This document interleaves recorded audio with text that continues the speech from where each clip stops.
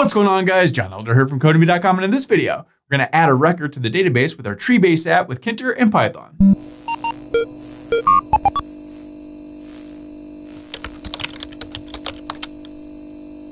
Alright guys, like I said, in this video, we're going to work on adding a record to the database. But before we get started, if you like this video and want to see more like it, be sure to smash the like button below, subscribe to the channel, give me a thumbs up for the YouTube algorithm, and check out Codemy.com, where I have dozens of courses with hundreds of videos that teach you to code. Use coupon code YouTube1 to get $30 off memberships, all my courses, videos, and books. One-time fee just $49, which is insanely cheap. Okay, so moving right along in our tree-based app, now we want to work on this add record button. So we want to be able to type in a new record, click the button, have it add it to the database, and then update this Treeview thing accordingly. So that's what we're going to look at in this video. So head back over to our code. I'm using the Sublime Text Editor and the Get Bash terminal as always. And as always, you can find a link to the code for this video in the pinned comment section below, as well as a link to the other Tkinter playlist videos. There's almost 200 videos there now. So if you haven't checked that out, go ahead and check that out now. Okay, so we've got a treebase.py file. And if we come down here to the very bottom where we have all of our buttons, you see this add record button doesn't actually have a command. So we haven't done anything with this just yet. So we can give this a command, and let's set that equal to add underscore record, or call it whatever you want, but we're going to be adding a record to the database. So we'll just call that add record. Okay, so let's come up here to our functions, and here's the update record function. So let's come down below it, and let's go add a new record to database. And let's define this guy, add record. And that looks good. Now let's come up here. And remember, anytime we're dealing with the database, first we have to sort of connect to the database, create a cursor, and then afterwards commit the change and close. So I'm just going to copy all of this stuff from, let's see, our update record function. Now let's come down here and sort of paste this stuff in. So again, we want to connect to our tree_crm database. We want to create a cursor. And here, this is the actual SQL command. This is going to be quite a bit different. So I'm just going to go ahead and delete all of this. We still want to commit our changes and close our connection. But let's say add new record. And so let's write some SQL. So we want to c.execute. I almost always want to do that, seems like. And here, instead of doing this all on multiple lines, let's do it slightly differently. Let's insert into, and what do we want to insert into? Our customers table. We want to insert the values of, and let's create a little tuple here. And here, I'm just going to go first, last, ID. And now, normally we're using the row ID, the primary key. But if you remember, when we first created this database, I added an ID column. So even though we're not actually using that ID column anymore, we still have to reference it and sort of add something in there, because it's looking for it. Now, normally if I was doing this fresh from the start, I wouldn't have added an ID, and I've talked about this in the last couple of videos, but we've still got it in there, so we still have to reference it. So first, last, ID. We also want address, we want city, we want state, and we want zip code. Okay, so after that, let's put a comma. And now we need, these are just placeholders, right? We need to sort of define those placeholders. And we do it like this. Let me just sort of clean that up. And inside of here, let's see, is there something we can copy and paste? Yeah, we can just copy these guys right here. Alrighty, so let's come down here. We need to modify these a little bit. So after this, we need one for ID. So let's put that in there. And that's going to be id_entry.get.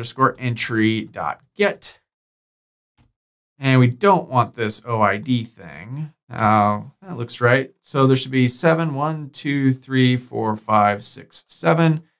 And I think that's it. So just to recap, what we're doing here is we're inserting into our customers table these placeholder values. What values are those? Those are just each of these entry boxes that we'll have filled out. Right? So let's go ahead and save this and run it, see if that worked. Let's go Python treebase.py. And by those boxes, I mean these things right here, right? So let's come down here. Tina Elder's the last one. Let's call this tester McTesterson. And it's given them an ID of 32, although we could put anything because we're not actually using that. And let's say 12 Tester Street and Tester Town, Nevada. I don't know, 89137. And let's add a record here. Now, nothing seems to have happened. We're going to want to delete these after we click this button. And it hasn't shown up here. But if we close this and let's run this again, and let's scroll down here, we see Tester McTesterson is actually been added. So, okay, so far so good. Now, when we add a thing, we also want to delete what's already in all of these boxes. So let's do that real quick. And we could just come up here where we cleared the entry boxes in this function. We could copy that there. Okay, so that looks good. Now we also want to sort of refresh the Treeview so that it shows that that record is in there. You know, we don't want to close the program and restart it every time we add a new record. So how can we do that? Well, first, let's clear the Treeview table. And we can do that. Let's go my_tree.delete, and we can go my_tree.get_children. And we need to splat this out, sort of unpack it. So what this will do is, this will sort of get the number of rows, row 1, row 2, row 3, and then this will sort of delete each of them. Now this is just going to give us a big long list of 1, 2, 3, 4, 5, 7, 9, 10, 11, 12, 13, 14, 15, however many there are. We can unpack those and do them one at a time by using this, I don't know what you call it, unpack star, some programming language is called a splat, whatever. We just put a little star in front of it and that should do the trick. So let's save this and run it just to make sure that worked. So I'm just going to go 1, 2, 33, 4, 5, 6, 7. Add a record. Boom, it deletes everything on there. So, okay, that looked good. Now let's run this guy again really quick just to make sure that record got saved. And there it is, 1, 2, 3, 4, 5, 6. Okay, so it got saved. We're deleting everything in the Treeview. Now we just need to requery the database. And we can do that really easily just by, well, if we come down here, remember when the program starts, we query the database. So let's just call that function again, right here in our add record thing, underneath here, and that should work. So, okay, let's go ahead and save this, run it one more time to make sure all of that worked. So let's come over here. Scroll down. So let's go Mary Testerson. Let's give her an ID of 34. Her address is at 12 Mary Lane in Maryville, Massachusetts, 78782. I don't know, whatever. So now let's add this record. When we click this button, hopefully all of these boxes will be cleared. Hopefully this will be deleted and sort of refreshed without us even hardly seeing it. And this Mary Testerson record will be added here at the bottom. So here we go. 3, 2, 1, click. All right, those have all been deleted. If we scroll down, boom, there's Mary Testerson and Mary Lane, Maryville, Massachusetts, and we're good to go. So that's how you add a record to the database with our tree base. That's how you sort of refresh it after you've added it. And not too bad.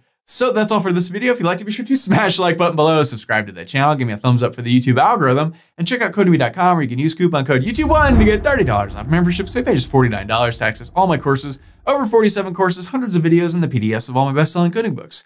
Join over 100,000 students learning to code just like you. My name is John Elder from Codemy.com, and I'll see you in the next video.